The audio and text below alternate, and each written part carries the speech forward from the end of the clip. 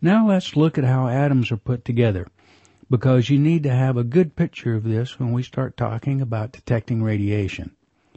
An atom has a nucleus, and this nucleus is surrounded by the same number of electrons as there are protons in the nucleus. Let's look. This is not the picture you thought you'd see, I'll bet. These are pictures taken by Voyager, looking back as it's leaving our solar system. Notice how dim the sun is and how closely the inner planets are clustered around the sun. NASA also has this diagram to explain what it is we're looking at. There seems to be mostly nothing there, and gosh knows that's true.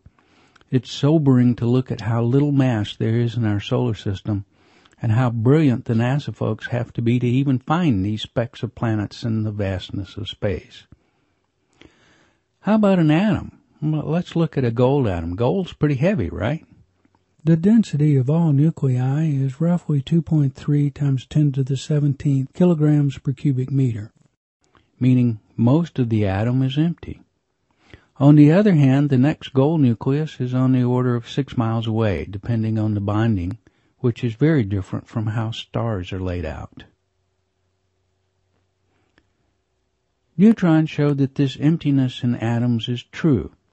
Think about how often you would have to shoot a laser beam at random into the solar system to finally hit the sun. The mean path for a neutron is often over 10 centimeters, and for aluminum it's 72 centimeters. How many atoms did the neutron go through? Let's use aluminum because its atomic mass is 27 and its density is 2.7 grams per cubic centimeter, and that makes the math easy. How many atoms are there in a line along 72 centimeters? Well, let's see. 1 cubic centimeter weighs 2.7 grams, therefore it contains 1/10 of a mole. This 1 cubic centimeter then contains 6.022 times 10 to the 22nd aluminum atoms. This means each aluminum atom occupies 1.66 times 10 to the minus 23rd cubic centimeters. Let's let the atoms be contained inside of cubes, so the diameter of a single aluminum atom is the cube root of this number, or 2.55 times 10 to the minus 8th.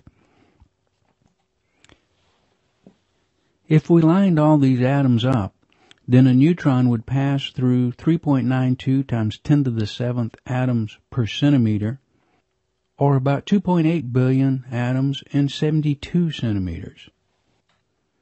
A neutron, on average, goes through 28 billion atoms before it collides with a nucleus. Now do you believe that atoms are mostly nothing? Why don't we fall through the earth? Or why can't we walk through the walls?